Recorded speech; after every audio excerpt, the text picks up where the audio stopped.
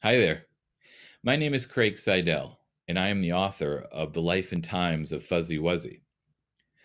This story actually was a song that I used to sing to my daughter when she was younger, and I thought it would be kind of fun to sing the story to you now. I hope you enjoy it. The Life and Times of Fuzzy Wuzzy.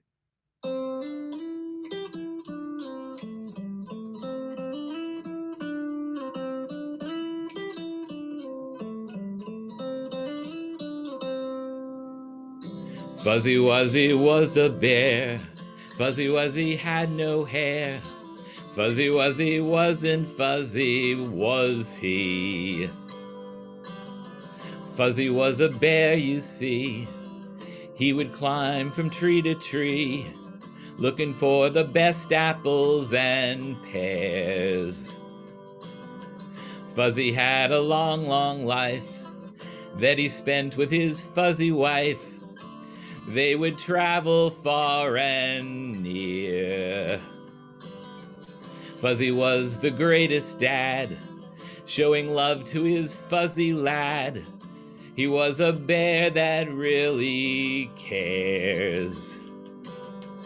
Fuzzy was a friend to all, giving help to all who call.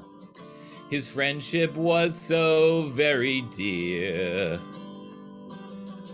Fuzzy gave to those who need, be it honey, fruit, or seed. He was a bear who always shares. Fuzzy sang a fuzzy song. He would sing it all day long for those lucky enough to hear. Fuzzy danced from dawn till dusk, holding on to an elephant's tusk, letting down his non-existent hair. Fuzzy slept the winter through.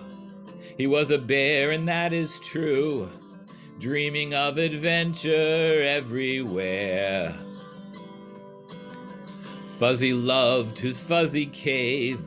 He reveled in the warmth it gave, keeping him safe throughout the year. Fuzzy watched the stars at night.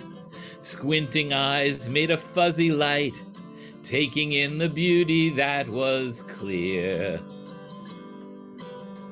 Fuzzy Wuzzy was a bear. Fuzzy Wuzzy had no hair. Fuzzy Wuzzy wasn't fuzzy, but had the most glorious fuzzy life.